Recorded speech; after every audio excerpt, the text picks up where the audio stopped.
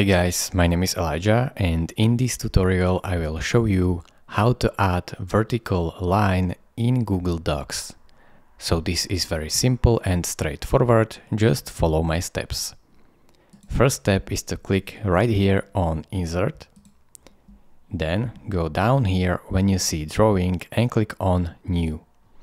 Now simply press on this line icon and then draw a line using Shift button, so hold down Shift and it will snap automatically to 90 degrees.